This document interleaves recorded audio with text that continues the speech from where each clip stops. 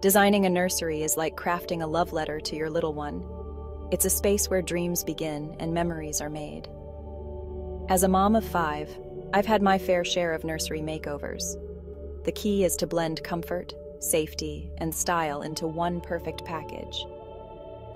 Think about how you want to feel in the space, calm and serene or bright and playful. One of my favorite nurseries had a nature theme with soft greens and warm wood tones. A hand-painted mural of trees made the room feel like a magical forest. Whether classic or modern, the most important thing is that the room feels like home. Choosing colors for your nursery is like painting a blank canvas. Soft, muted colors create a calm atmosphere. Gentle blues, soft pinks, or soothing greens. These colors can help your baby feel relaxed and promote better sleep. But don't feel limited to pastels. Bold colors can work wonderfully too. I once designed a nursery with deep navy walls and pops of bright yellow.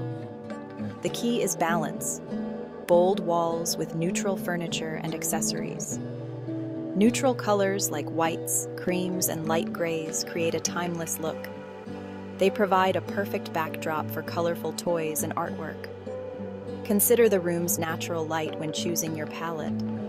A north-facing room might benefit from warmer tones, while a sunny, south-facing room could use cooler colors. And don't forget about paint finish. A semi-gloss is easier to clean, while a matte finish can hide imperfections. In our farmhouse, we used a warm off-white for our youngest's nursery.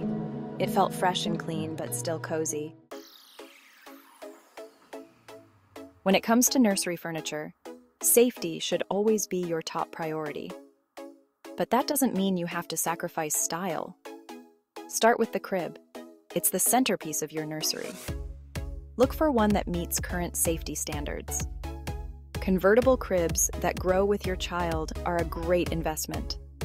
Next up is the changing table. Make sure it's comfortable and has plenty of storage. We've used dressers with changing pads on top in our nurseries. Don't forget about seating for you. A comfortable glider or rocking chair is a must-have. Choose one with supportive arms and a high back. Add a soft throw and a lumbar pillow for extra comfort. Storage is key in a nursery. Look for furniture pieces that do double duty. A bookshelf can display cute toys and store extra diapers. An ottoman with storage inside can hide blankets and still serve as a footrest. Lighting in a nursery is so important. It sets the mood and helps with all those middle-of-the-night diaper changes. Start with a dimmer switch on your main light. This lets you adjust the brightness depending on the time of day. For nighttime feedings, a soft glow is all you need. Table lamps are great for creating a cozy atmosphere. Choose ones with soft, diffused light to avoid harsh shadows. I love using lamps with fabric shades. They cast a warm, gentle light. Don't forget about natural light. Use light, airy curtains that let in sunshine during the day.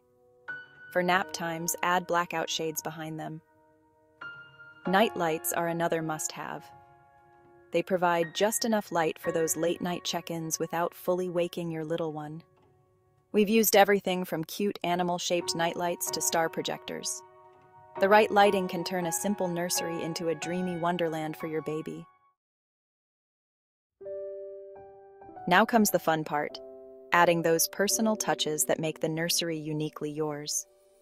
Start with wall decor, framed prints, family photos, or even a DIY art project. In one nursery, we created a gallery wall of vintage children's book covers. Textiles are another great way to add warmth and texture to the space. Soft rugs, cozy blankets, and plush stuffed animals all contribute to that snuggly nursery feel. Don't be afraid to mix patterns and textures. A striped rug with polka dot curtains can look charming if they share a color palette. Books are essential in any nursery. Display some of your favorites on floating shelves or in a cute book caddy. It's never too early to start building your little one's library. Consider the ceiling. Paint it a soft color or add stick-on stars. In one nursery, we hung a mobile made of paper clouds and felt raindrops.